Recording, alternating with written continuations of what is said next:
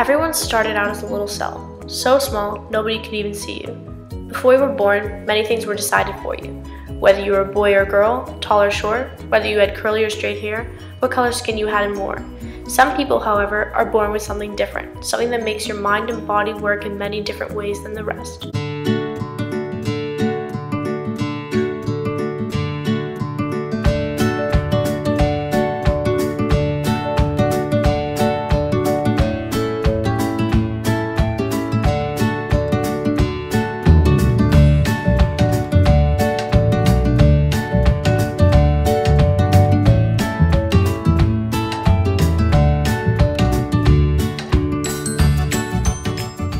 While Down syndrome is a chromosomal disorder, a baby is usually identified at birth through observation of a set of common physical characteristics. Some physical characteristics may include a flat appearance face, small head, flat bridge of the nose, low set nose that is smaller than normal, a small mouth, upwarding slanted eyes, extra folds of skin located at the inside corner of each eye, rounded cheeks, small misshapen ears, overly flexible joints, and shorter than normal height.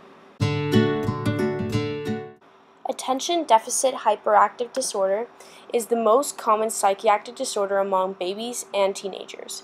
Children and teens who are diagnosed with ADHD have inattention, which means they have trouble keeping focus for long periods of time.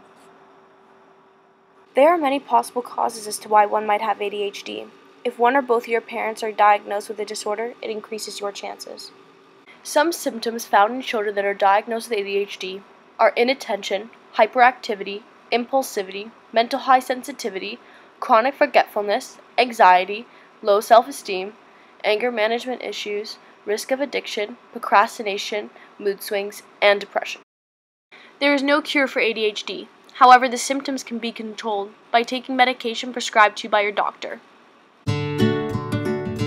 When most people think of dyslexia, they think of seeing words backwards, like B and D and vice versa.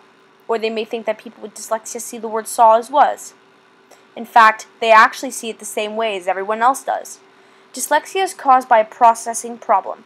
This means that people with dyslexia have a problem interpreting it, not saying it. To discover if one has dyslexia, you need to do a series of tests. One question that may be asked is if you remove the C to a word, what does it make? In this case, it makes the word at. This can be difficult for people with dyslexia. They may even need to break the word apart. For example, the word fantastic. They need to pronounce it as fan-ta-stick, just like this. Time decoding makes it hard for people to keep up with their peers, and it can be very inefficient. Another symptom is that they spell words phonetically. Friends as friends. These issues are more widespread than one might think. These issues affect up to 1 in 5 people. These issues vary, as one may have a very serious case of it and another very mild, very hard to detect and diagnose. Dyslexia also runs in the family, making it genetic.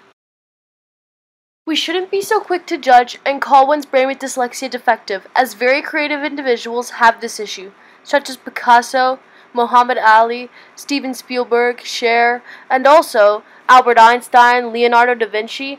All these individuals clearly have the ability to be just fine in life despite their problem. Here's the way the brain of a person carrying this disorder works. The brain is divided into 2 parts. The left hemisphere is in charge of language and reading, while the right handles spatial activities. Studies show that the brain of one with dyslexia rely more on the right hemisphere and the frontal lobe. This means that when they read, a word has a longer trip and can get delayed in the frontal lobe. Those with dyslexia can physically change their brain and improve their reading with intensive learning to decode and break the language down. They learn to use their left side of their hemisphere for reading instead of their right, and over time, their reading improves.